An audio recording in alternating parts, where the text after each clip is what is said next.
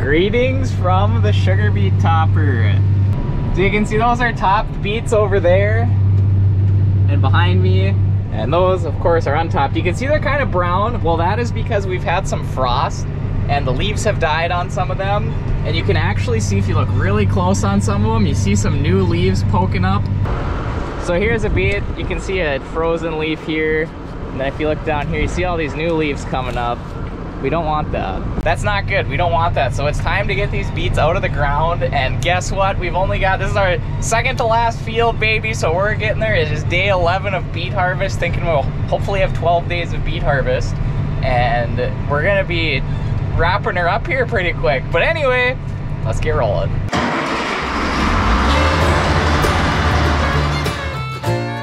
Welcome to the Red River Valley of North Dakota.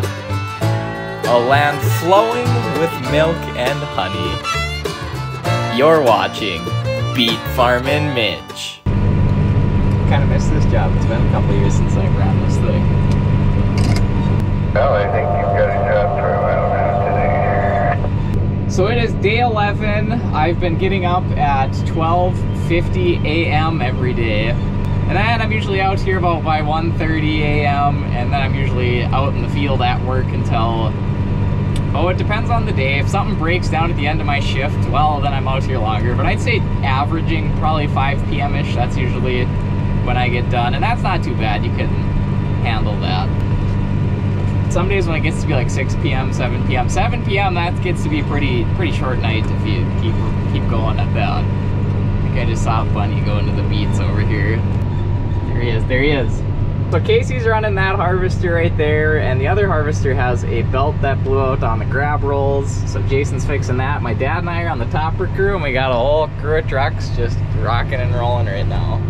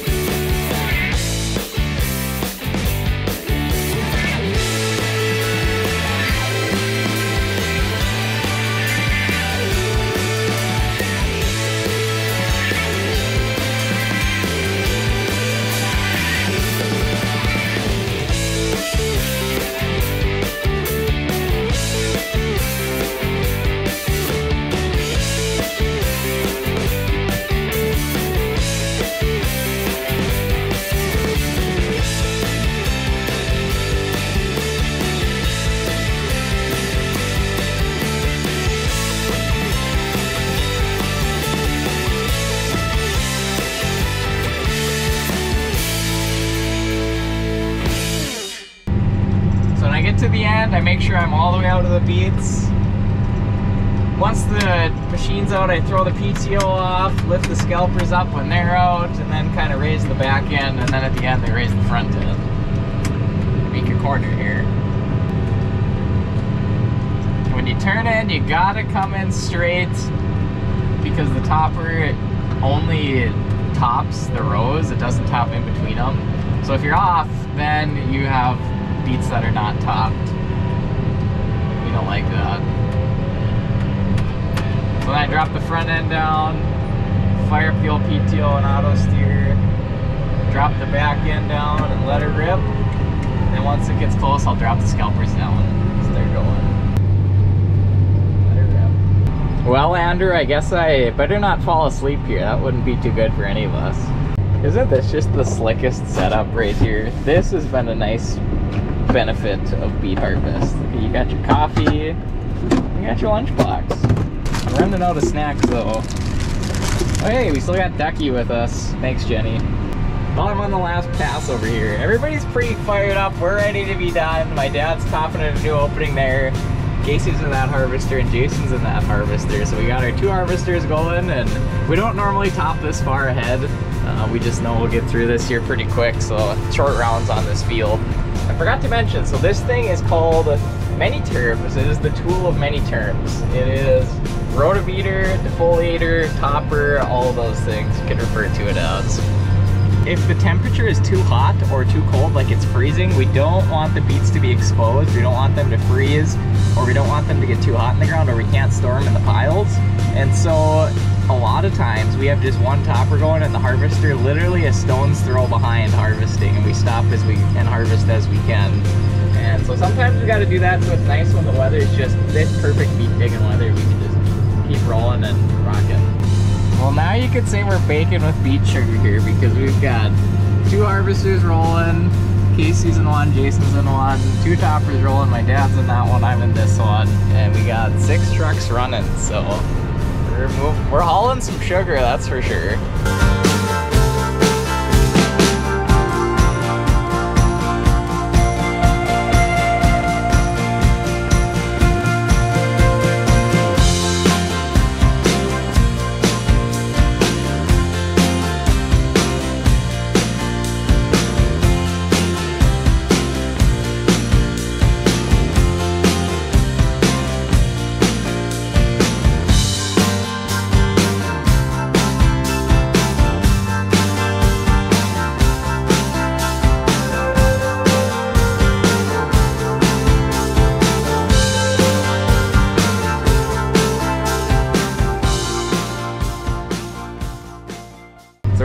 Pass on the second to last field, and we're moving to our last field of sugar beets. It is 3 p.m.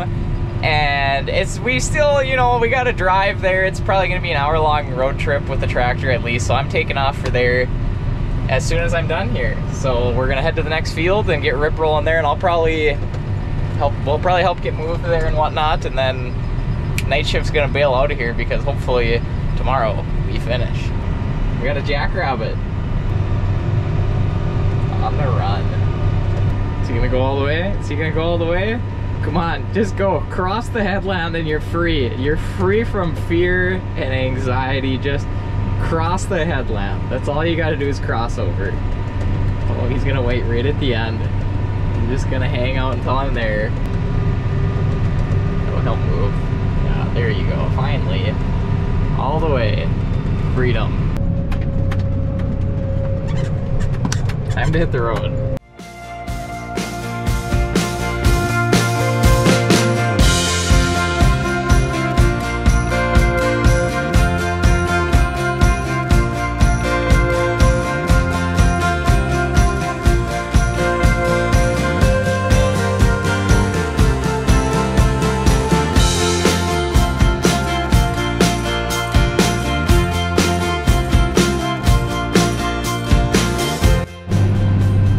Good news, we are at our last field of sugar beets, and you can see the sugar factory in the background way over there, and we're letting her rip here. We got the rest of the crew, they're moving up right now with the harvesters and trucks and whatnot, but my dad and I are in the toppers here. We're gonna get started. We had to adjust them a little bit. This is a different variety, and they're actually like in the ground a little bit more. So we had to drop the toppers down a little bit, make sure we're getting them good and clean, and the beets here look nice and green overall. I mean, usually they look a lot greener than this. These just weren't affected by the freeze, or it didn't freeze quite as hard up here.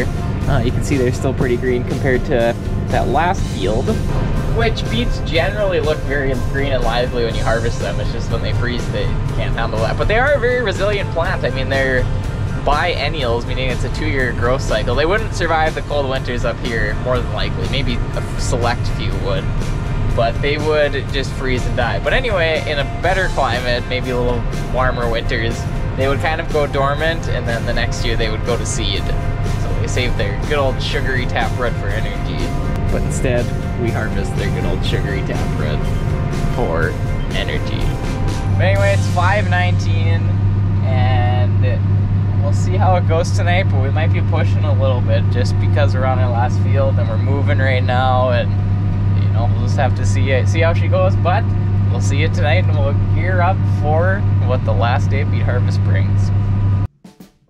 Look at this nice note Jenny made me. Doesn't she have immaculate handwriting?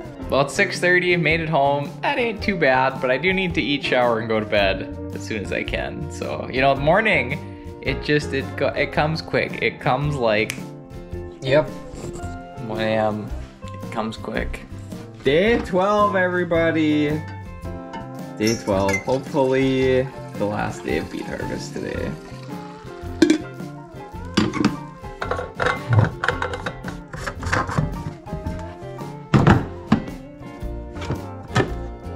See you in the harvester. Day 12 is a go. The last field, loading trucks, here we are. Life is good, man. We're gonna do it, we're gonna make it. Looks like I got some mud building up on that boom. I have to go clean that off. As soon as I'm done loading trucks and I got them in, I'm gonna go top that off with the scraper.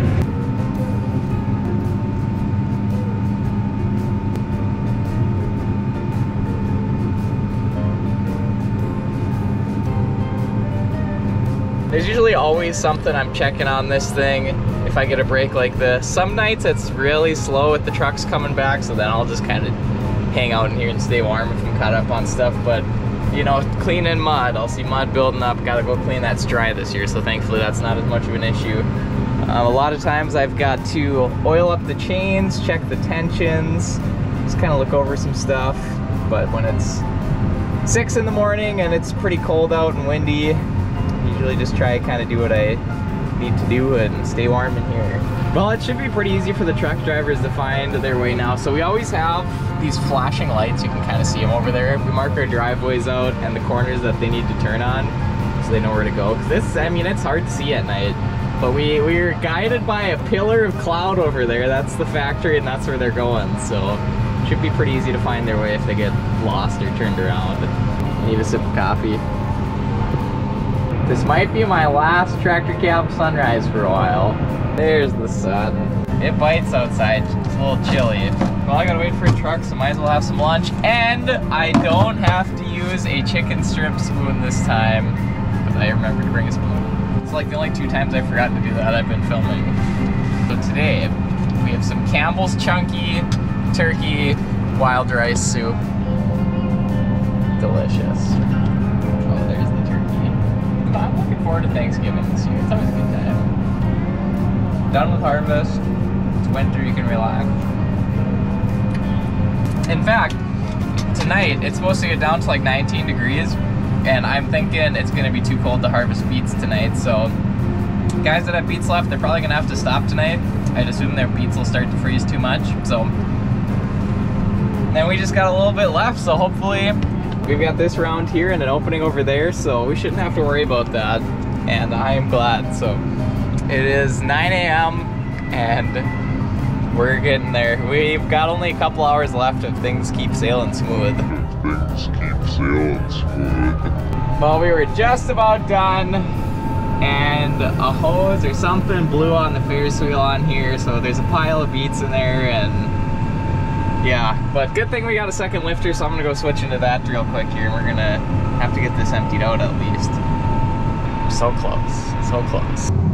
Well, Jason's running the second harvester over there now. That's the one that I had a hose blowout on, so in the meantime, they fixed that. I hopped in here, and we kept going. So that was the nice thing about having 2 harvesters, but they said it was kind of, Jason was talking to me on the radio, and they had to took a tow rope up to the Ferris wheel and pull it with a pickup about 30 times to bust all the beets loose in there. I'm thinking the hose lost pressure, was spinning a little bit slower for a little bit, and then just kind of packed it in there. Then the hose burst, so got all packed in the Ferris wheel, but they got her out and we got her going, and this is all we have left. So, man, I am excited for this 2022 beet harvest to be done. This is day number 12. We're hanging in there. Here we go, the last pass.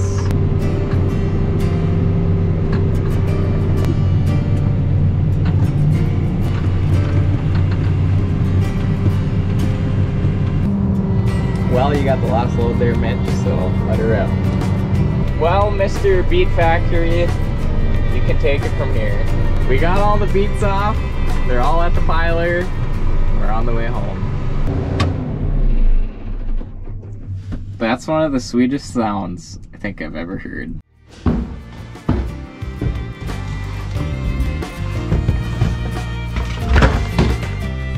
Well, folks, we made it. We're home. Oh, feels good to be home. Some long days, some long hours, but everybody's safe. We made it home. And by golly, we're here. Anyway, this is Beet Farmin Mitch. And don't forget to keep it sweet. And don't forget to get some rest. It's time for bed.